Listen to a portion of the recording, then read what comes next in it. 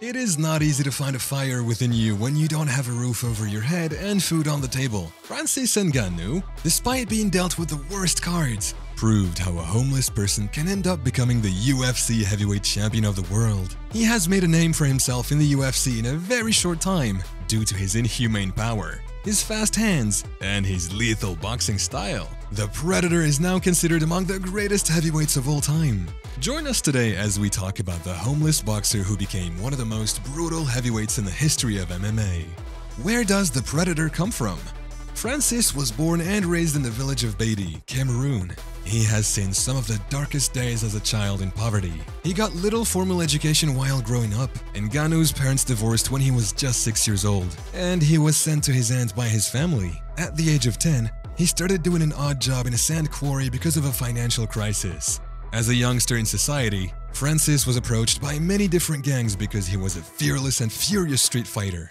But he always used to decline the offers so that his family's reputation would not get affected. This was the time when Francis officially started pursuing legal fighting as a boxer. At the age of 22, Francis started boxing, but after a year he stopped because of some illness and restarted doing odd jobs. But at the age of 26, he decided to get into the sport for real, as he headed to Paris to pursue professional boxing. But another roadblock came into his journey when he illegally tried to cross the border and was caught by the Spanish government. After spending 2 months in prison, he got out of jail and reached Paris without money, friends, or a home.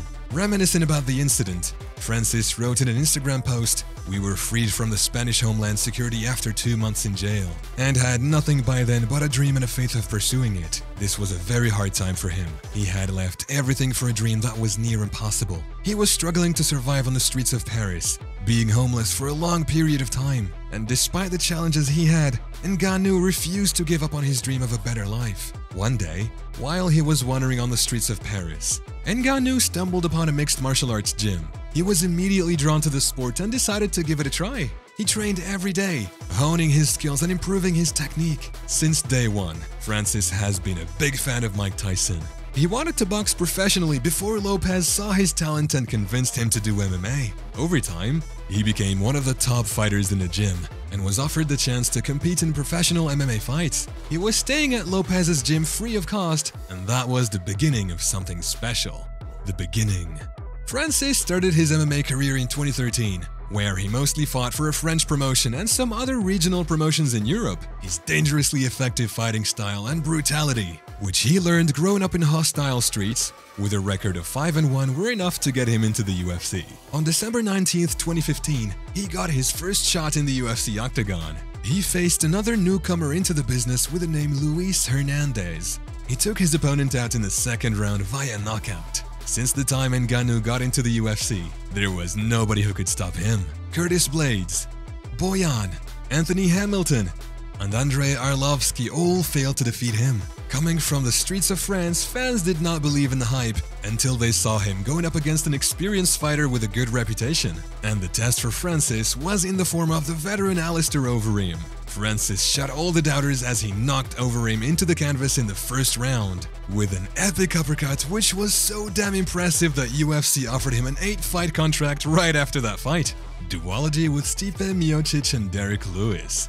By the time Stipe Miocic was the heavyweight champion, it was Francis's turn to face the heavyweight champion at UFC 220. It was a war of 5 rounds. Francis impressed many fight fans, but that was not good enough to beat the heavyweight champion. Stipe Miocic won the 5-round war on a decision. After losing the title fight, Ngannou was to be tested against another experienced, recognized star of the heavyweight division, Derrick Lewis. They both fought at UFC 226, and Ngannou lost yet again on the decision. Fans heavily criticized the fight because of the lack of offense from both competitors. In fact, the fight was labeled as the snooze fest. After that fight, something completely changed. The fire in Francis got intense, and he started his winning streak once again. Francis was scheduled to fight Curtis Blades, and he took out Curtis in the first round, for which he earned the bonus of the performance of the night. He headlined the UFC's inaugural event against Cain Velasquez, and again, knocked the legendary fighter out in the first round. In the next 2 fights, Ngannou concluded the fights quickly by getting it done in the first round and winning the performance of the night twice. After a couple of losses and a bad performance, Francis Ngannou looked promising yet again. He dealt with everybody and bounced back stronger than ever. His fight with Stipe Miocic was incredible in every sense of the word. Francis was very composed. He controlled his nerves and did not rush even when he rocked Stipe a couple of times. Not only that, people were always critical of Francis for not having the ability to defend takedowns. Well, the moment when Stipe shot for takedowns and Francis was able to keep him at bay is one of the most memorable moments in the history of UFC. Improved wrestling and overall composure paid off, as he was able to knock Stipe out cold in a second round, winning the heavyweight championship. And with that, he won 3 consecutive Performance of the Night bonuses. If you want to learn more about what other top UFC fighters think about Ngannou, make sure to check out the link above. UFC heavyweight champion. Francis came from a sand quarry and made it to the top of the world. His encouragement came from Mike Tyson, and his will to become the best made him the UFC heavyweight champion. According to the legendary fighter Michael Bisping, his story is the most inspirational story ever because of the odds he had to deal with growing up. However, winning against Stipe was not the fight that made Francis as famous as he is today. Francis was able to show that he could defend takedowns in that fight. However, with the incredible technique that interim champion Ciryl Gane was taking his opponents out with, everybody thought that he would easily roll over Francis with his creative style and high IQ. Once again, Francis shocked the world. He wrestled with Gane and won the match via decision. He defeated the undefeated Gane, who was a favorite in the fight.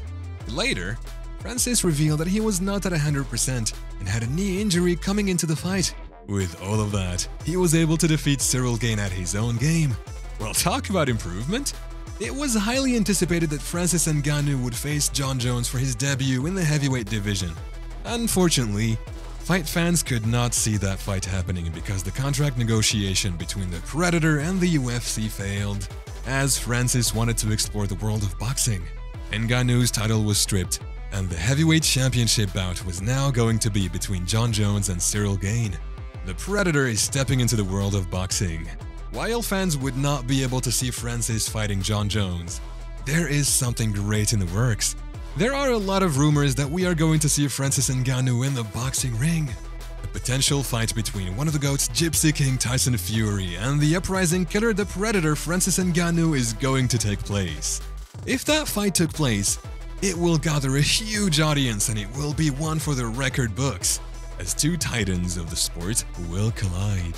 There are fighters who come from all over the world, and they have different stories. But it is amazing how Ngannou managed to rise from homeless in the streets of Paris to the top of the fighting world. Despite his success, Ngannou never forgot his humble beginnings and remained grateful for the opportunities he had been given. He used his platform to raise awareness about homelessness and to inspire others who may be facing similar challenges. Many MMA fighters have come across the idea of competing in the boxing world but have failed to prove that an MMA fighter can actually box. If a boxing bout takes place between the Predator Francis Ngannou and Gypsy King Tyson Fury, do you think Francis is going to put Fury down? Or is Fury going to prove that an MMA fighter can never beat a professional boxer? We would love to hear your take on this in the comments section below. If you're enjoying our content and want to see more, be sure to leave a like before subscribing to the channel so you don't miss any of our weekly uploads. And as always, thanks for watching, and until next time.